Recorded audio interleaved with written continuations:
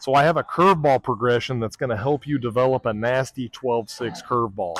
So what we do, we're going to get here, feet shoulder width apart, and with your elbow, if there was a dry erase board over here, you're going to try to draw a circle with that elbow, keeping your forearm upright. And you're going to throw and you're going to rip that ball to your belly button. You're going to do this at maybe 20 or 30 feet, but you're going to get a feel for front spinning the ball, getting top spin on the ball. Once you do that, you're going to progress to what I call torso throws. And you're going to get here, come back, and you're throwing with your torso, keeping that vertical forearm, creating the top spin. Once you do that, you'll throw with a little bit more intensity, and then you'll get back and you'll get your whole body into it.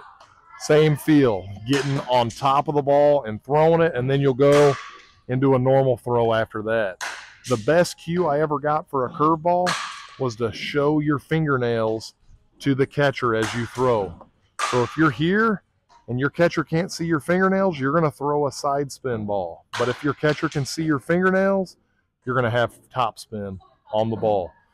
So go through that progression, work on getting top spin on your curveball, and let me know if that works, if it helps you out at all.